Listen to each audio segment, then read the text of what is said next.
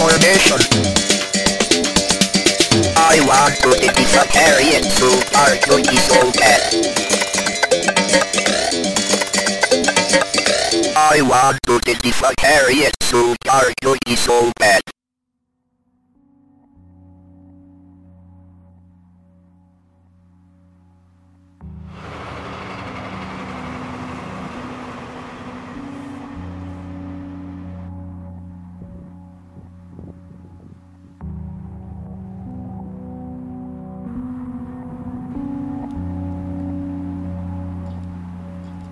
All right, this is a very important spot because every day from 2015 to 2016, I would park near the gift store, right over there. I would come down here. I would have a 9 o'clock public relations meeting. I'd be walking here, and every day, two spiritual people by the name of Justin and Stacy would be sitting here on this very bench, hugging or doing public displays of affection. And this would be the bench, and they did it literally 5 days a week. Now, I was here, I think I had Thursdays off one semester, but I remember in around 2015 and 2016, it would just be very frequent. And if you can think to yourself, just a kid in your trench coat, not like I have a Uzi gun or anything, just walking and just staring them while they do this public display, minding my own business, by the way, and then going in for my public relations class. I'd just open the door, and then just whatever would be upstairs and whatnot. A lot of the classes would take place in this building, particularly electives and math classes. Particularly a lot of my classes would take upstairs in elective. Often Stacy would come down upstairs a lot of the time, and I would see her. Was her name actually Stacy? Yeah, her name was actually Stacy. Okay. And she was Chinese. Chinese, yeah. That building right there, the Joseph Ribbit Mansion, that's where you get your classes and you sign up and you take whatever. But particularly this good council hall in Lawrence is where you take all your classes. And that's basically the expensive dorm rooms. You didn't live on campus there? I did not. I was a commuter. However, weird Andrea Dorkin style date rapes appeared over there. And I hear many bad things from that place. That's a dorm? That's a dorm. That's the dorm over there, and I feel very weirded out by it. Okay, but here's the building. I don't know if this is open. This is Lawrence Hall. And a lot of my horrifying traumas come from this very hall I disliked. I was taking my last English electives. The only memorable thing I liked from this hall is a class on communications and cultural anthropology, which was, again, was the only white kid. There was another girl, Stacy, I think, and a lot of blacks, but I'm not so sure if any of my writing is still up. Hello?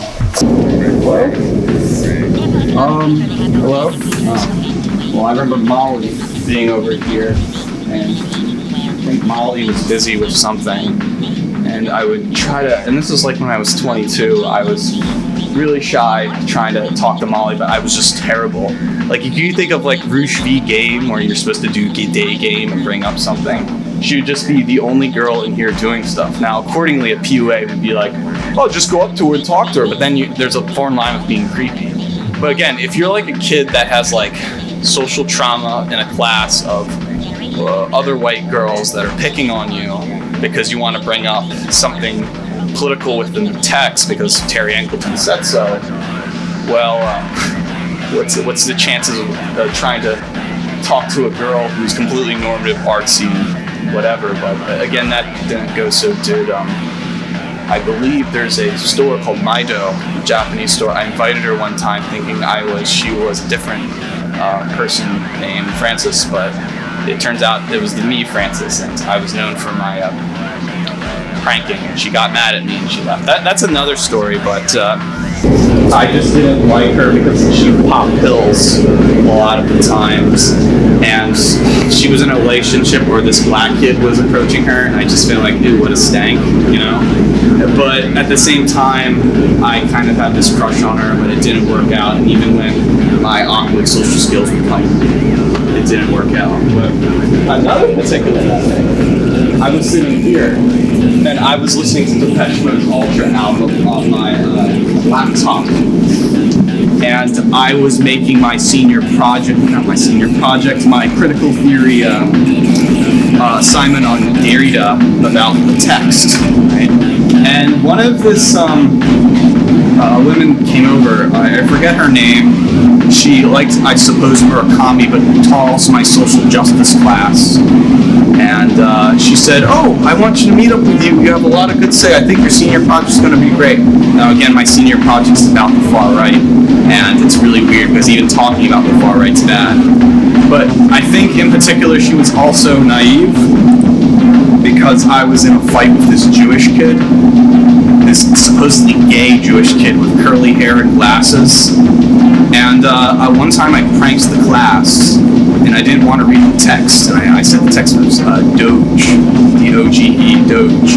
And this Jewish kid was getting mad at me because he wasn't understanding my theory that the text can be, and he was just getting upset and angry and yelling at me. And he just left the room stomping like a snob. And there was some tension between me and that Jewish kid because, again, he was one of the only males on campus along with me.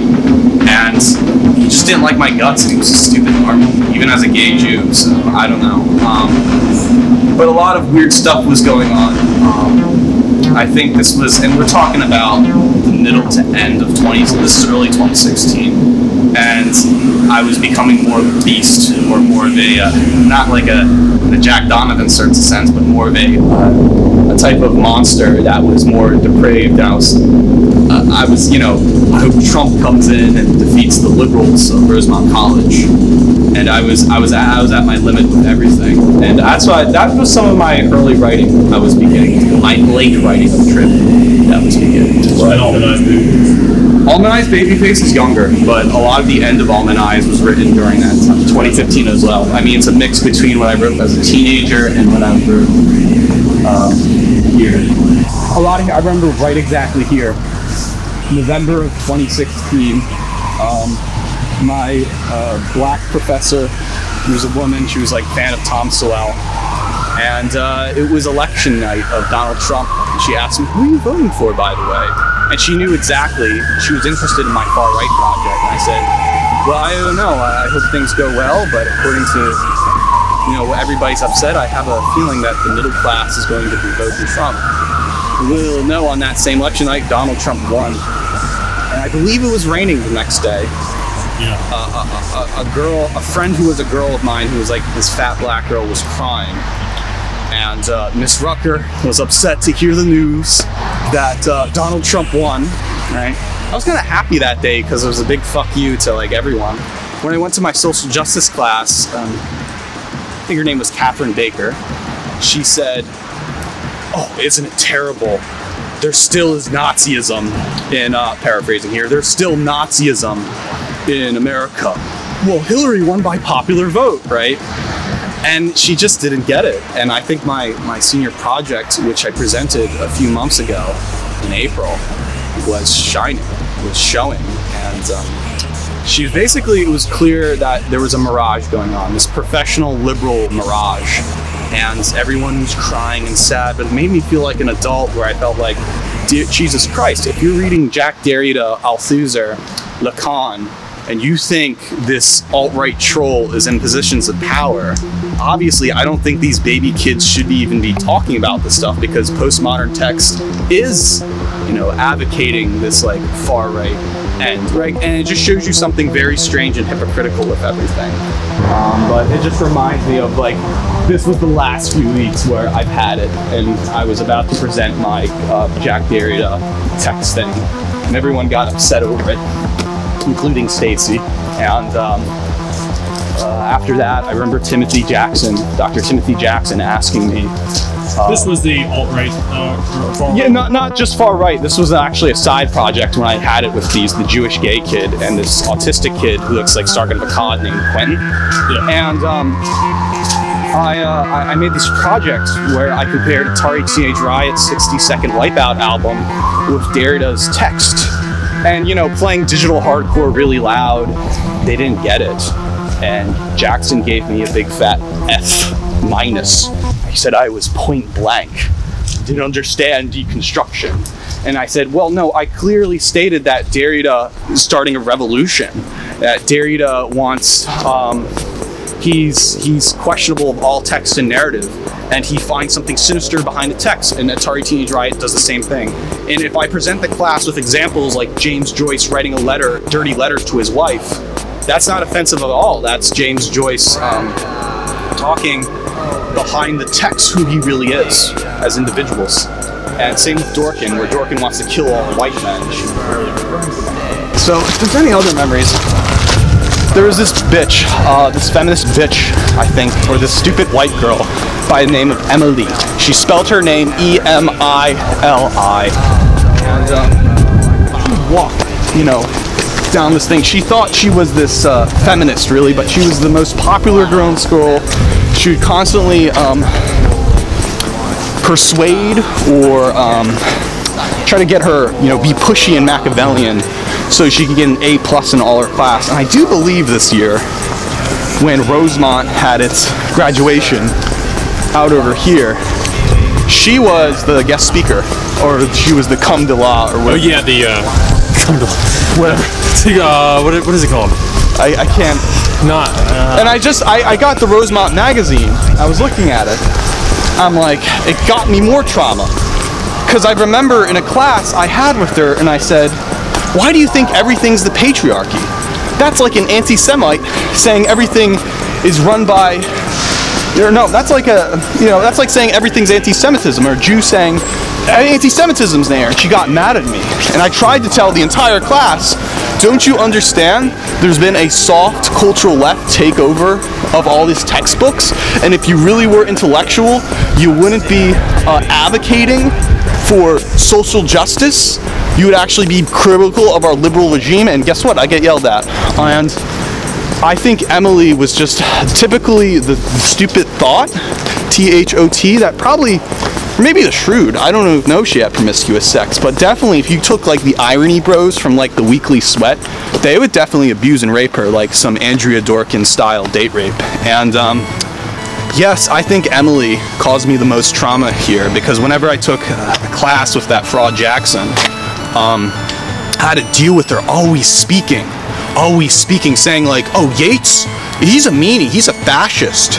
I'm like, you don't get it. You just don't get it. And like, was Jackson provoking violence or provoking like belittling me? And Jackson, I think he was just so stupid as like a bourgeois boomer from Amherst College coming here because his wife was here. And yeah, and him, her, and just seeing her as this like dainty little bitch, white girl coming over here thinking she's so cosmopolitan, whatever. Pretty sure she's gonna marry. She's gonna sleep with 8-10 other guys and probably get married by the time she's 30. Maybe not. Maybe she'll just be a spinster and get her a little degree in education. Say she's saving the world. Here's the Gertrude Memorial Library. Here, I did a lot of my reading between end of 2014, all of 2015, most of 2016 for like 2.5 years. And there was a lot of far-right books in here. It's closed today. It's the Christmas week. But in this library, right next to the bathroom, you can come across Francis Pocariaki's Imperium, Michael Hart's 100 Great People, Patrick Buchanan's The Death of the West, Reverend P. Oliver's The Yellow Peril, Lothar Staubert's The Rising Tide of Color, and there would be these old WASP books about the far right. Did they have Spangler in there?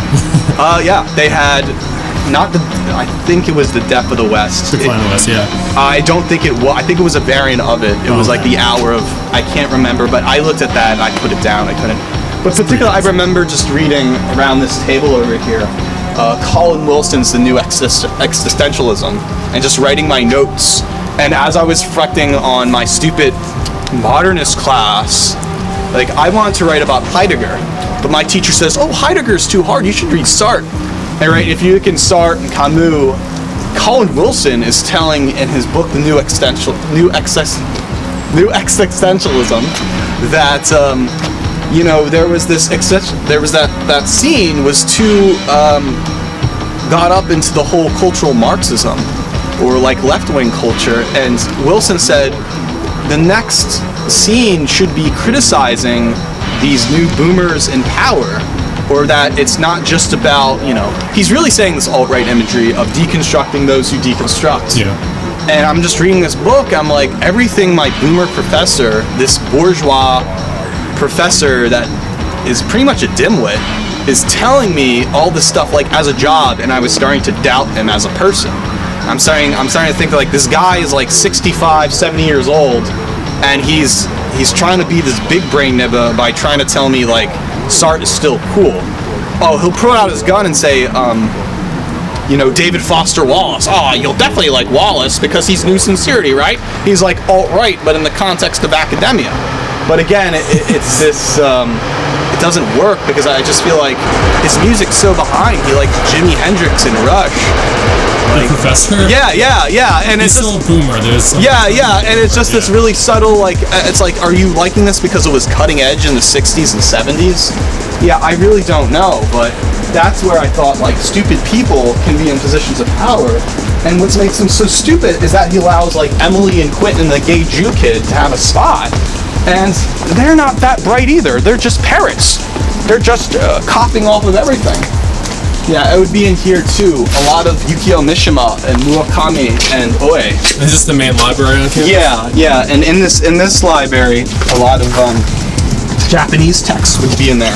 I really gobbled up Confessions of a Mask. Yeah, that's a great and Sun and Steel, and some I forget that Oe book where he's criticizing Mishima on his deathbed.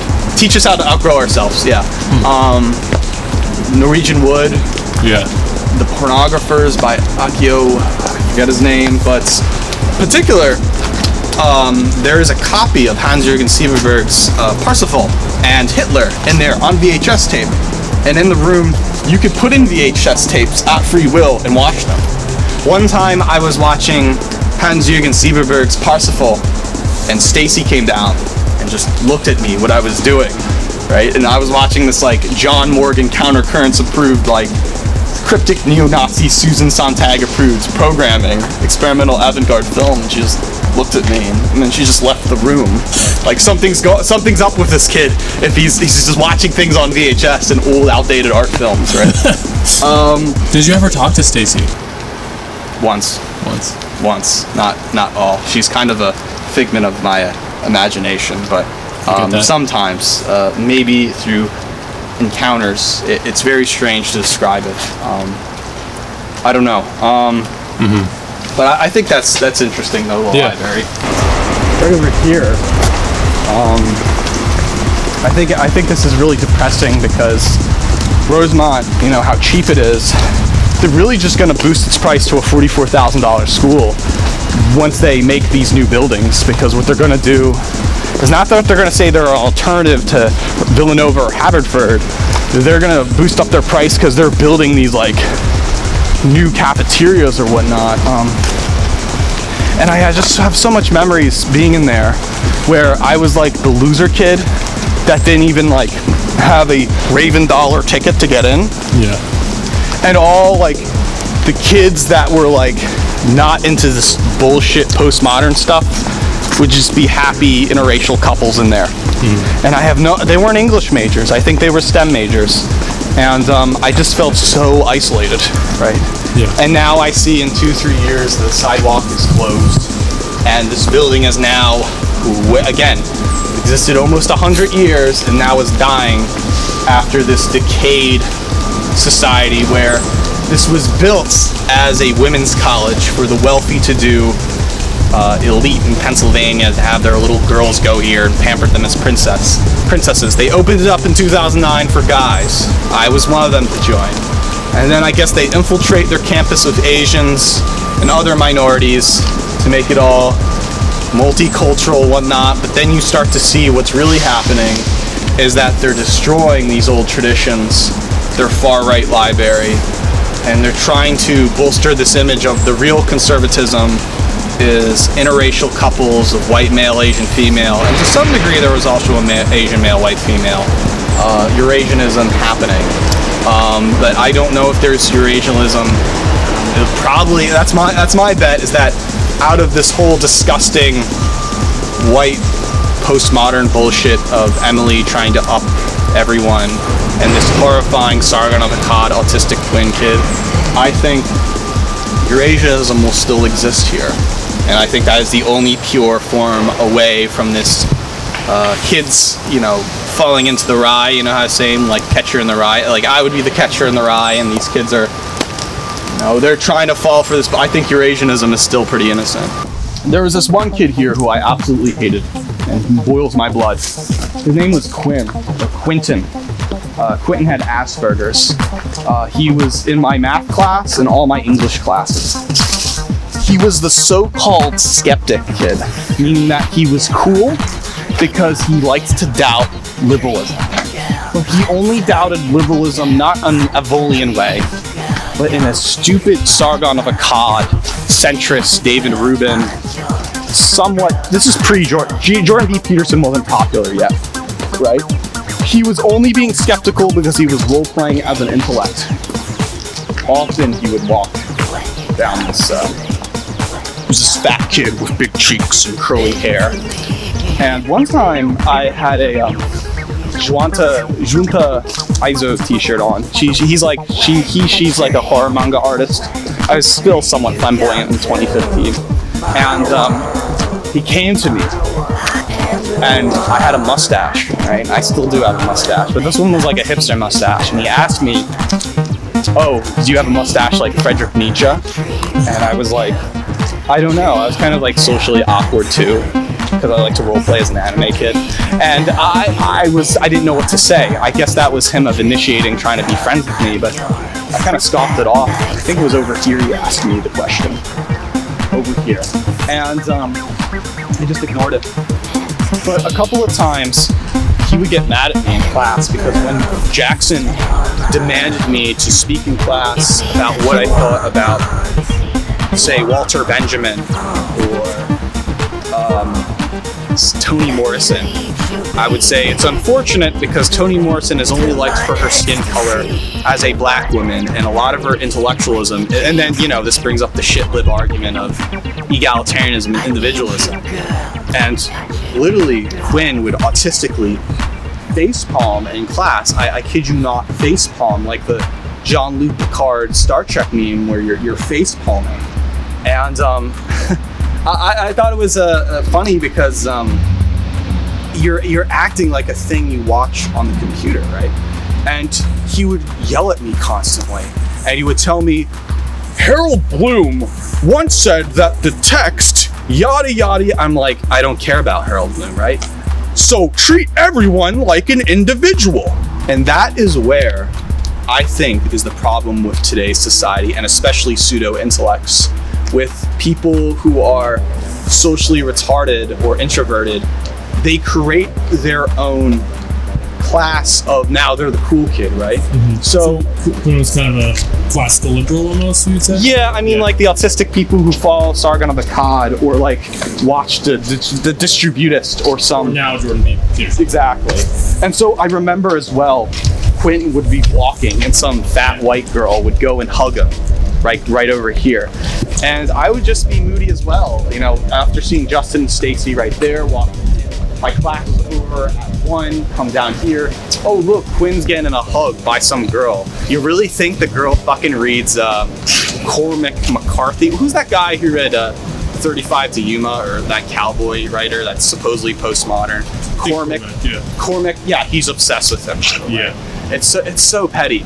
And he just hugs this girl all the time, and like, you think you're getting pussy because you're so smart and you're so intellectual, and really this girl is just, you know, women are social constructs. They think of you because you're the only guy that represents that. And so like a monopoly, you manifest something. And I was turning and slowly manifesting as the normal white kid into this fringe, like, not only art hipster, but like this weird Elliot Rodger, I'm gonna shoot up the school in my trench coat, like Ghostman says. But yeah, I wanted to be the weird, interest. It's not that I want to take the stage and tell everyone I'm this. I just wanted to be normal and just want to be, and I think I accomplished that, but the problem is everyone is so picky here at Rosemont. It's like a small little cult. It's like a cult of just weird losers who can't make it in Villanova or Temple. So they come to Rosemont College to basically think that they're living their little narratives or lives, or they show their signs, right?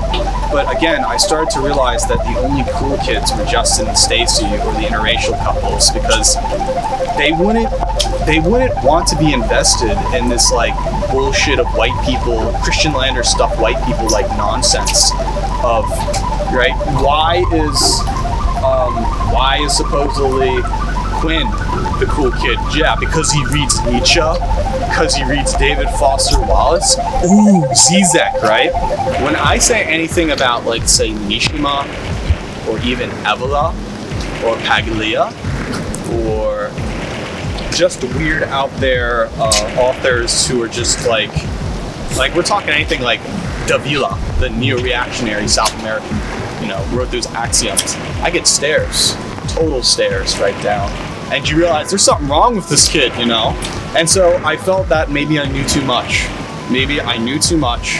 And I started to think of myself as queer, and something was happening. That we're in this weird society now where kids are role-playing these desires, and the new loser is someone who knows too much, someone who is very artistic, and someone who is going against the liberal narrative. And Quinn, the gay Jew kid, and Emily are all gears, police, to suppress the weird, normal white kid, or even normal kid for that matter, to show his voice. They want to shoot them down. They are the college SJWs, but they say they're anti-SJW. And that's why I was so happy when Trump won, because it was a big fuck you to all of them. I'm pretty sure Quinn also voted for Trump out of this form of anti-liberalism, but at the same time, I bet he now bitches about Trump just so he can get his little friends or whatnot.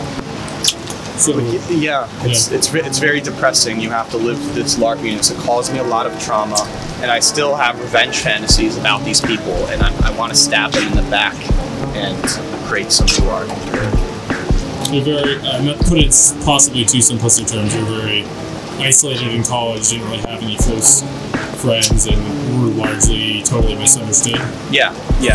And all the people that were understood were LARPing as identities. And that got me interested in such people like René Girard, Jean Boulajard with his whole science and language theory, Erik Erikson with psychosocial theory. I was prying this to psychologists. Now, this was a time before Trump and Jordan B. Peterson. You got to remember that. And this was the eye of the storm. This was definitely the eye of the storm. Like, if you're a kid into KMFDM and Atari Teenage Riot, nobody knows what you're talking about. Nobody cares. You go to punk rock concerts and things like that, and there's just blank. Or you talk about art films, about, Sheck, stop motion, Alice. I saw that the Brimmore. They don't care. The girls just want to be get laid by men, and it sounds like a PUA thing or a Manosphere thing. The men are either trying to role-play this image they saw on the TV about the college life. Really, it's just all mommy and daddy and nepotism creating that. Yeah, I just think it's really unfortunate, and I just wish, maybe if I was 23, 24 again, and I was a little bit smarter, a little bit brighter, maybe I would be more unapologetic about what I've said, and I've learned a lot doing my own career as Pilleater, and what to say on the internet, and how to, because things are becoming more like you're joining a Discord server in a room with people, and someone is literally controlling it as a language game. And there are so many people not going to college and giving up because of this threat.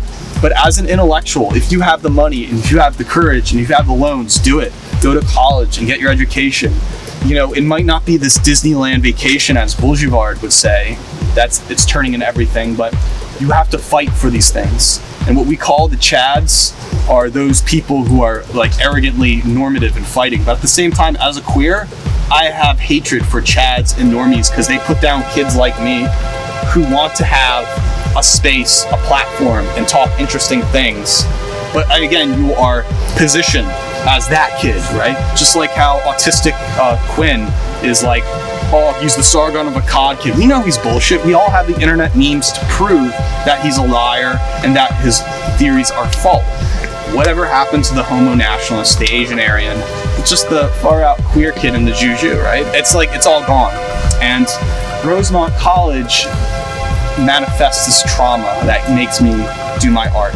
And I, like a Wes Anderson film, it's not only just a revenge fantasy of wishing I was Justin, but maybe something that I can do better in the future.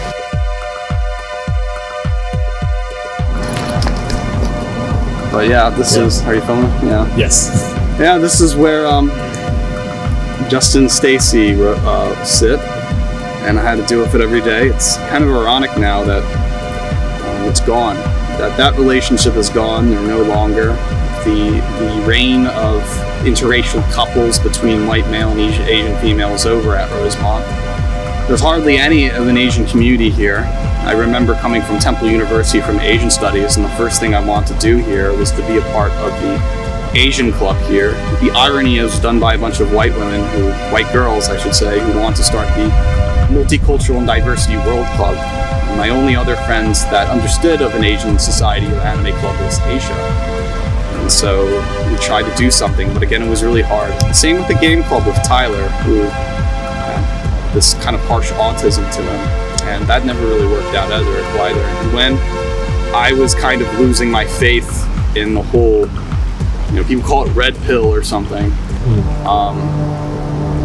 It's weird because everything was starting to be conglomerated under Donald Trump's pressure, and we were starting to see this liberal takeover where it wasn't just the Asian Asian club anymore. You saw the Black Power Club. And instead of the game club, it was like the gamer club.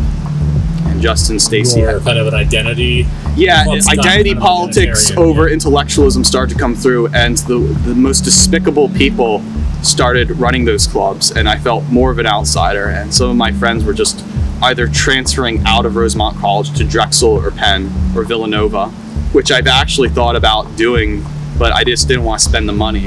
And so rather like an angry, you know, LARPing as a middle class person, I just want to get it out, get my English degree and leave. And it was really hard because they were really testing me the last few weeks on that. And yeah, I feel that it's Rosemont College does cause me a lot of trauma. A lot of my later, at least some of my early works I've written as a teenager, I added on, especially Trip. A lot of that was written in between the summer of 2016 and early 2017, and some moments in 2015 and 2014 as well. Kind of like an eclectic hodgepodge. But yeah, I mean, I always think some trauma at Rosemont actually honestly haunts me every day and has haunted me in 2017.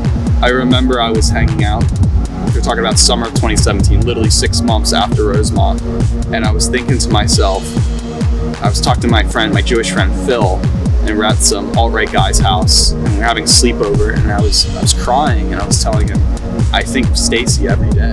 That's it, Stacy. Yeah, and it became more symbolic of my own identity. I'm like, how come at I just turned 25, and my life does not feel complete, but rather dependent on other people's souls? And I started, you know, do some soul searching myself. I realized, you know, J.D. Salinger was writing about this too, and this sandwich has no mayonnaise, and the inverted forest and things like that. And I've started to realize that the artist is, you know, suffering.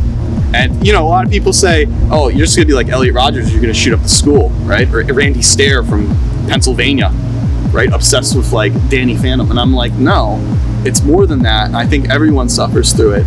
It's just that we have to be dishonest constantly in our life that things have not happened.